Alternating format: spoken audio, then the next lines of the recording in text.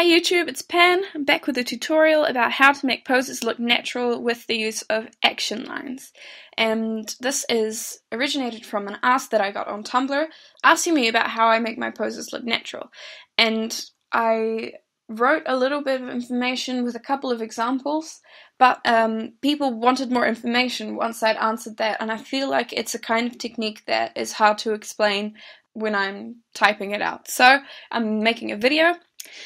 And the basic idea is that you've got this one initial line that you make that's the summary of the shape of the pose, and then afterwards you think about your anatomy and you put in the angles of the limbs and all of the other details. And the line's usually following the curve of the spine, and then sometimes the leg follows the same line, especially in this standing pose that I have as an example with the bow and arrow.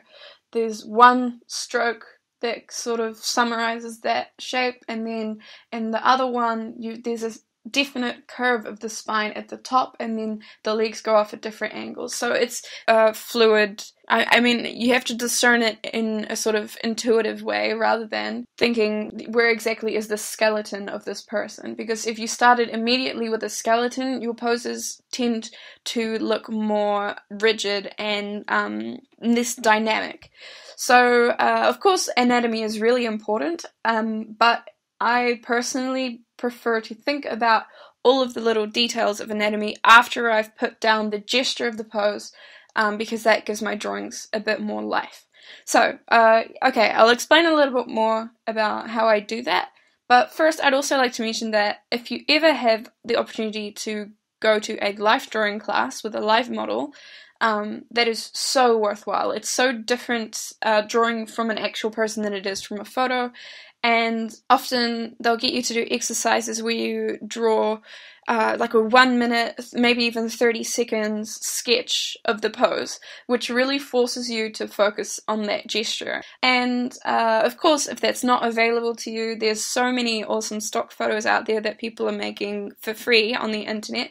And one of those people is called Null Entity on DeviantArt, and I'm using his stock photos for this video, so definitely check him out if you are looking for references.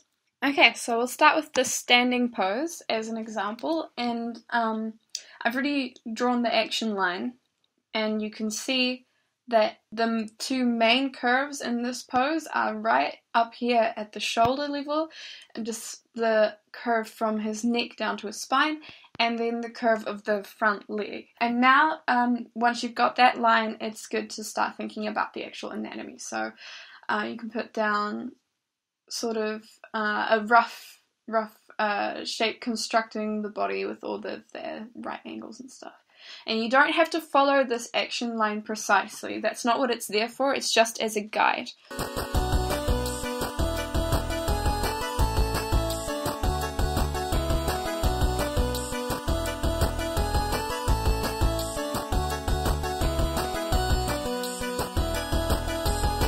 So that's the kind of thing that you would get at the end of that, and you could see that I shortened the legs a little bit at the end, which is something that you can do at any point, and it's good to concentrate on the gesture first and then concentrate on those types of issues of proportion. So that was our first example, and now we can look at a more complicated pose perhaps, which is this one.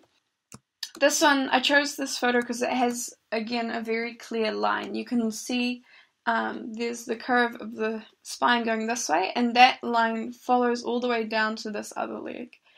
So the action line for that would be something like this.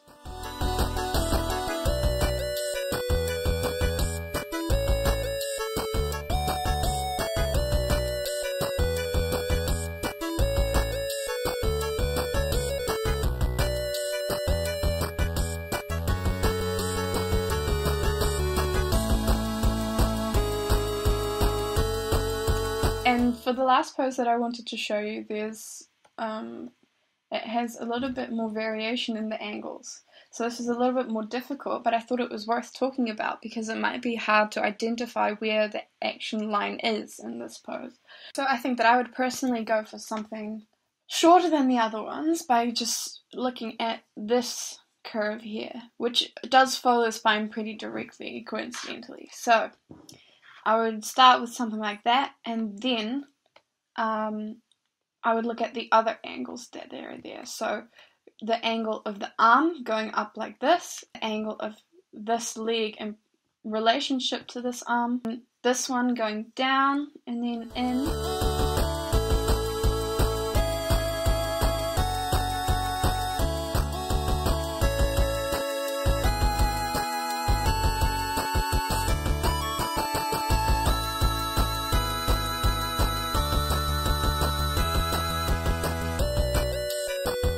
So the proportions there aren't completely perfect, but, and then that considered, other things to think about is that you don't have to follow the reference pose completely. You can take parts of it, or you can just change it a little bit.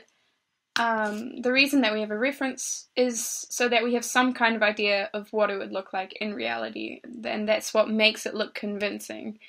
And then once that's out of the way, you can do whatever you want, because this is art. Anyway, as usual, I hope you found it useful, and I hope you try it out and see if it works for you. If you do try it out, you should tag me in it. All my social media is in the description and at the end of this video, and I'd love to see all of your work.